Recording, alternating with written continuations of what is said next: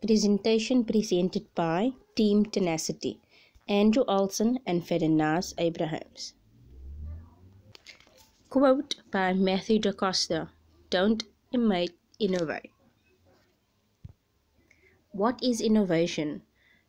Innovation is a process of translating an idea into an original product or services which satisfy a specific need.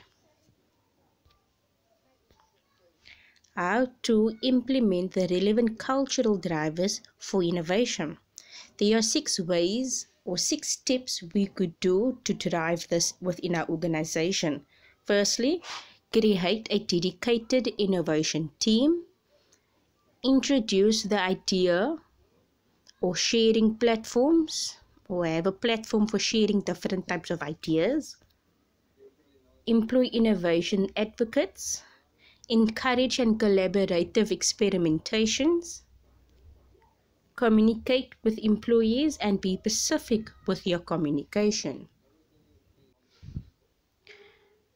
When problem solving, dig at the roots instead of hacking at the leaves by Anthony DiGiangelo. This next few slides will be me demonstrating how to problem solve using different types of techniques. Technique 1, the fishbone technique. The problem: quality, poor quality services. What are the root causes? Firstly, if you're looking at their working conditions, you'll be looking at how's the noise levels if they're working remotely.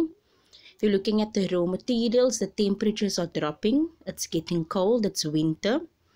If you're looking at management, have you provided all the equipment and for the job accommodation? If you're looking at the workers, are the workers' behavior still the same like it was at work? Or is their product knowledge still in order? And how's the quality of the calls now that the staff are working remotely? These are different types of root causing in the fishbone technique, taking it down to each and every component. Technique 2, the 5 whys. The problem is, month in we convert more sales instead of during the month. The question is why? The last week of a month is always the busiest time for us. Why though? We offer incentives to our staffs, which is normally late at months. Why? Because we normally pick up that our sales or our EFTs is behind from our monthly goal. Why?